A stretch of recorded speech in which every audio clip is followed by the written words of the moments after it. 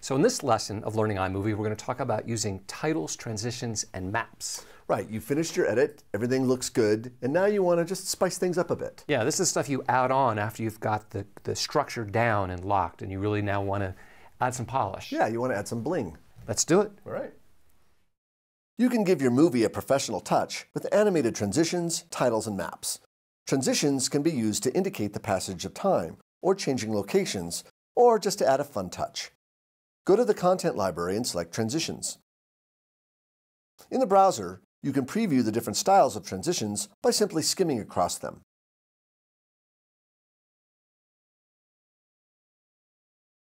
To apply a transition, drag it between two clips.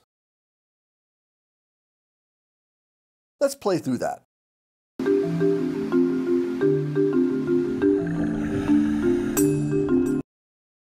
If you want to try a different transition, just drag it on top of the current transition.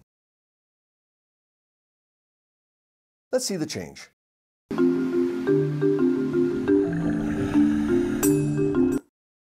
To change the duration of the transition, double-click it and enter a new value. Or, double-click the edge of a clip on either side of the transition to open the Precision Editor, and drag one of the dots between the clips to adjust the duration.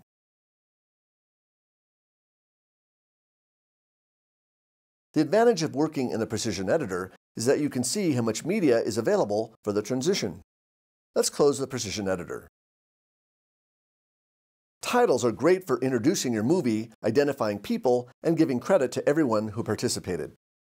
In the Content library, select Titles to see them in the browser.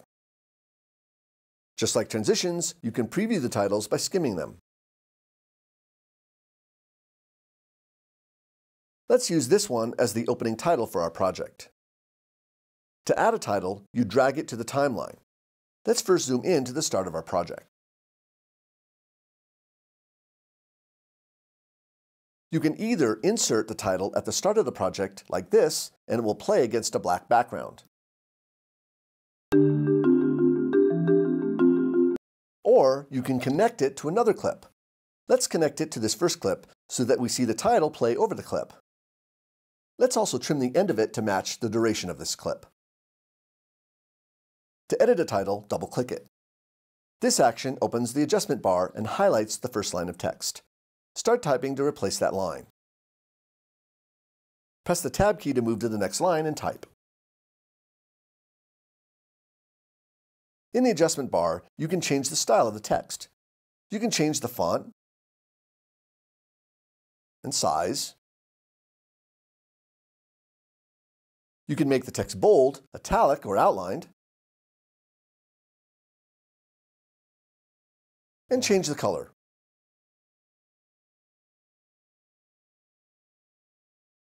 When you're done, click the check mark. If you want to make more changes, click the T icon to reveal the title settings. And to format one line of text at a time, press the Tab key to highlight the line you want to change.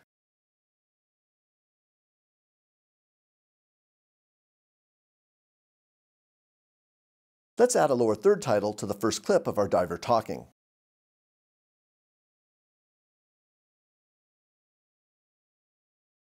And I'll go ahead and trim the clip.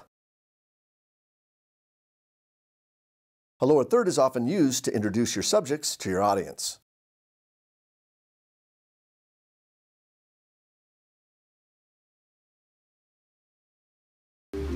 One of the coolest things I saw was a sea turtle. There's a sea turtle. Finally, let's add the scrolling credits to the end of the project. To do so, I'll select it and press the E key.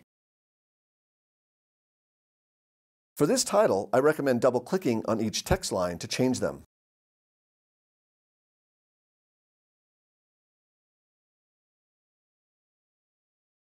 You can delete the lines you don't need and trim the duration of the title to change the speed of the scroll.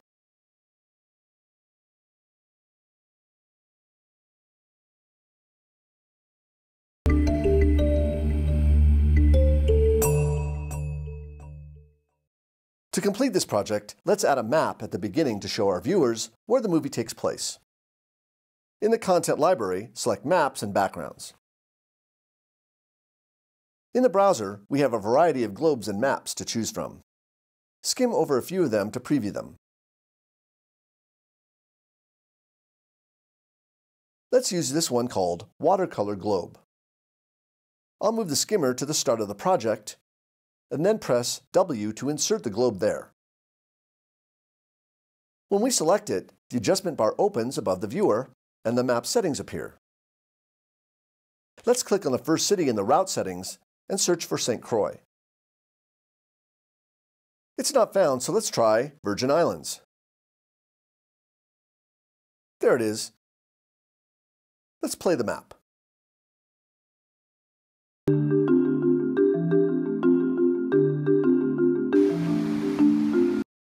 If you wanted to show an animated travel line from a starting location, you can enter it here.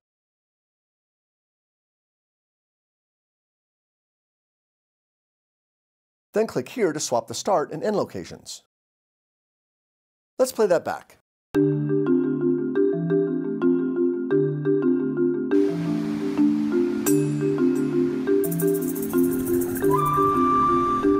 Fantastic! In the next lesson, we'll explore several video overlay effects.